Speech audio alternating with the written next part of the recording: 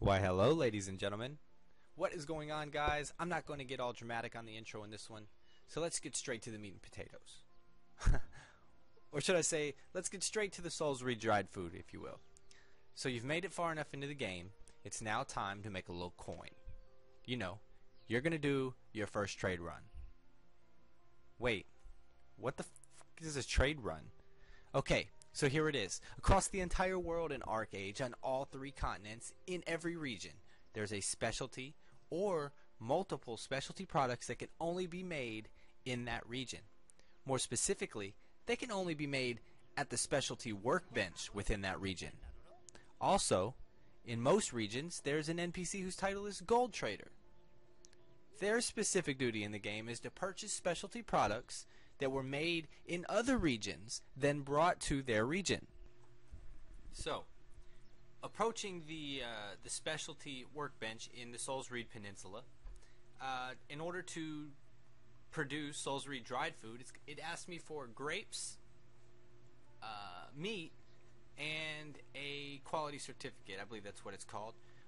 So, I'm not going to go, for this video's purpose, I'm not going to, grow grapes and grow some meat, but just know that meat can be had from pretty much any of the animals that are sold at the livestock trader right across the grass here.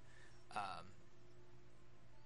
what I'm going to do is just purchase some grapes, purchase the meat, and purchase the certificate, and then I'm going to manufacture the Solzreed dried food and be on my merry way. Now, because the pack on your back makes you move incredibly slow, it's very important that you understand where precisely you are going, because one wrong turn and you are headed in the wrong direction. One wrong turn can mean a lot of time lost in the game. Alright, so here we are, acquiring our products, our bare goods, our base goods that we're going to manufacture our Solzreed dried food with, and that's pretty much it. If you're just starting out in the game, which it's pretty apparent that you are if you're looking for this video on YouTube, if I seen that there was a demand for this video on YouTube, plant some grapes, plant some, put some chickens down, or some hens, or some ducks. You're going to need to have a recurring recurring production, a production flow of basic items. And if you're not going to use those items, you can put them in the auction house, and then the money you make from those items, buy the items that you do need. But those basic items are the backbone of the economy in the game. So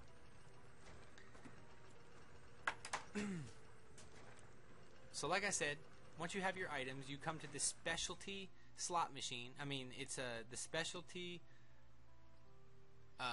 workbench. It's this blue looking item,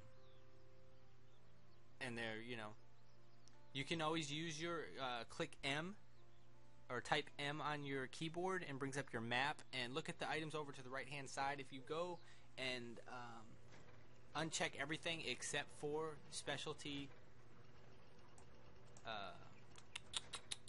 workbench in whatever region that you're in, well, anyways, it would show them on any region. So direct your map to Solzreed and only have checked the specialty workbench, and that will show you exactly where it's at.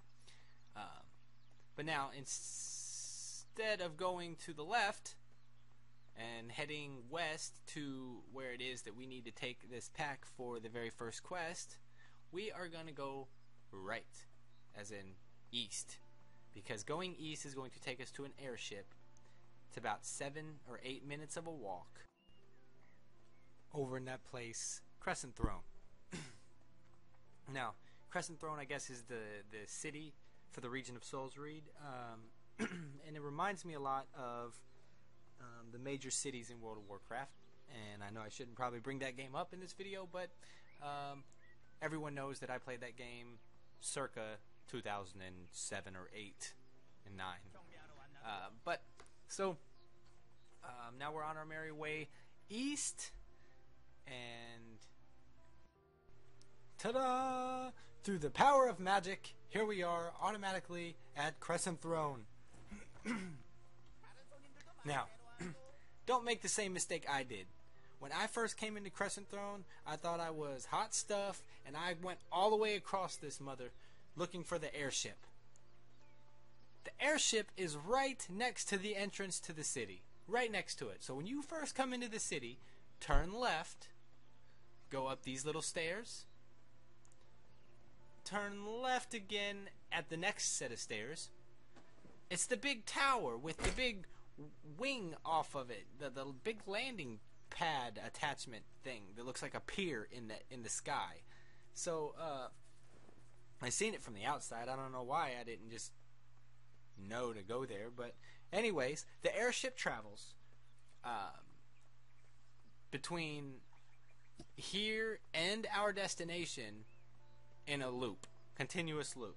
And I believe there's only one, because it takes a long time for this ship to travel. Specifically, when we get on this ship, from the time that this ship takes off, as in departs from this dock right here, it will be 9 minutes and 30 seconds later before we dock at our arrival destination. 9 minutes and 30 seconds. So, you can pull out your phone, set you a stopwatch, get on this thing, 9 minutes and 30 seconds, be back from smoking your cigarette. And here, now that we've finally got onto the ship is here. Now we just wait for it to take off, and like I said, 9 minutes and 30 seconds after the ship departs is when we will be arriving. And we're pretty much done with the quest. We're almost to the point where we've actually finished the tasks required in the quest, and then we can partake in the next session, the next part of the quest. Once we complete the next step is when we will get the donkey.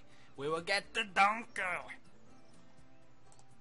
So, now that it's 9 minutes and 15, almost 9 minutes and 30 seconds later, we are arriving at our destination. Once this airship docks up here, we're going to take the elevator down,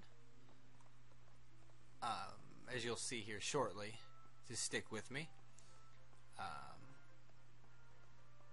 Essentially, it's important that we understand what's going on with trade runs.